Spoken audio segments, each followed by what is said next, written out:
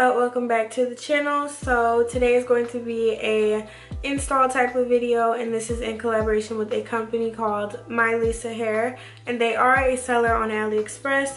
So they sent me this really affordable Peruvian curly frontal wig, and it looks really good.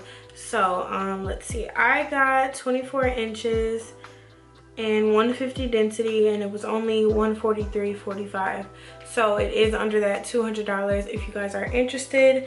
But I don't want to talk the whole video about, you know, this hair. I just want to show you guys how I got this install, and I did baby hairs and stuff on camera. So if you guys want to see that, please keep watching. Alright you guys, so I'm starting off with my gel braids, of course, and you're going to need a nude cap.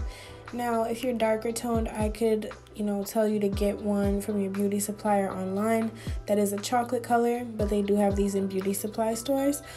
So I'm starting off and I'm cutting 2 little holes into the wig cap for my ears, so it's more convenient for me when I end up cutting the you know, actual lace, like trimming it so it fits and the wig fits and all that good stuff.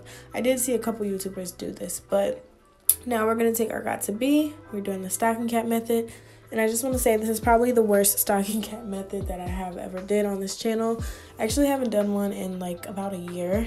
I don't really like plastering, you know, wig caps to my head and then gluing them and gluing the wig and then having to take it all off. I just don't like that idea of being stuck wearing the same thing for a couple days. But I'm just gonna keep blow drying that until it is hard, and then we will get on camera and trim it.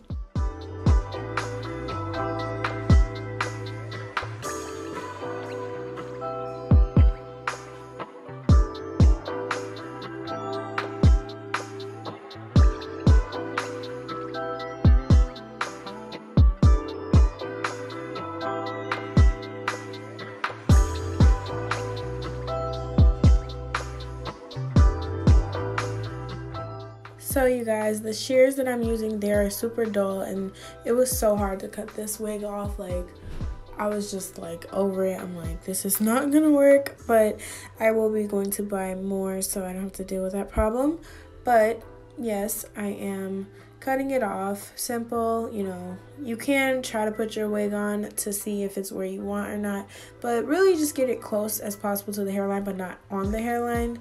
I made that mistake before and I snatched my hairs off in the front, so don't do that. Just take your time, you know, use your best judgment to make sure you don't glue the wig on top, actually on top of your hairline, because that is the point of the stocking cap method, to kind of protect and also to give a more seamless look.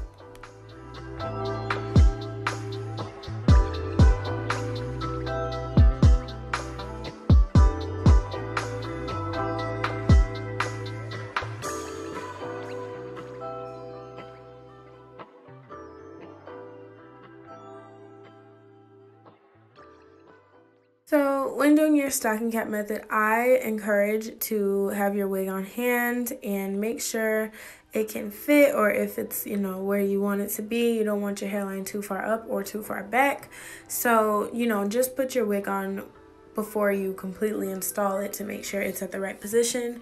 Now, about it looking more flawless, just take some powder. Now, don't use powder unless it's actually your true foundation color, because this kind of showed through, so I actually am going to go ahead in with my foundation to make it blend a little bit more, because it was kind of standing out, if that makes sense. So I would just say go in with a beauty blender and dab just a little of your foundation on the stocking cap, and it should be fine. So as you guys can see, it looks super flawless, well, in my opinion. The bald cap is very undetectable, but I'm still going in and putting my makeup because I wasn't really satisfied completely, and I felt like my makeup might darken it, and it did somewhat, but I'm just cutting the lace off, and not much of it because I'm not gluing the middle of the wig down, just the sides, because I didn't want it just stuck to my head. I actually took it off the same night, and that was pretty much it. But it is giving me very much scalp vibes. very much flawless. And now I'm just gonna install the wig.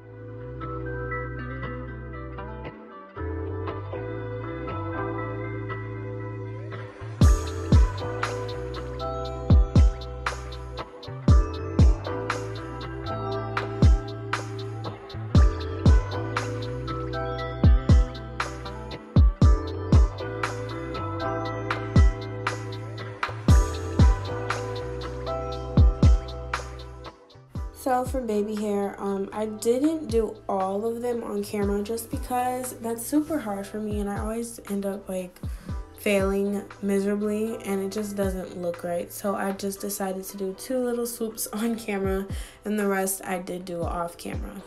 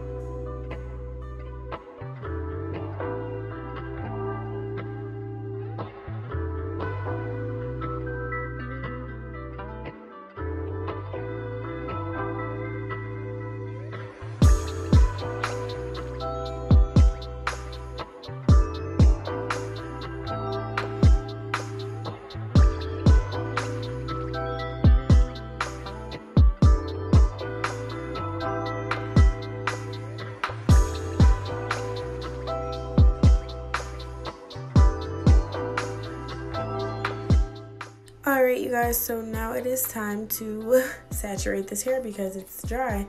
The texture actually was really soft. It wasn't dry like brittle dry, but I am using this Cantu conditioner. It is leave-in conditioning spray.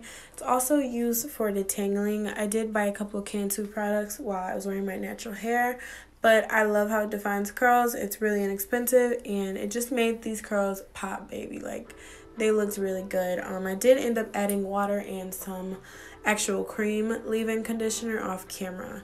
So these are the curls and this is the finished look.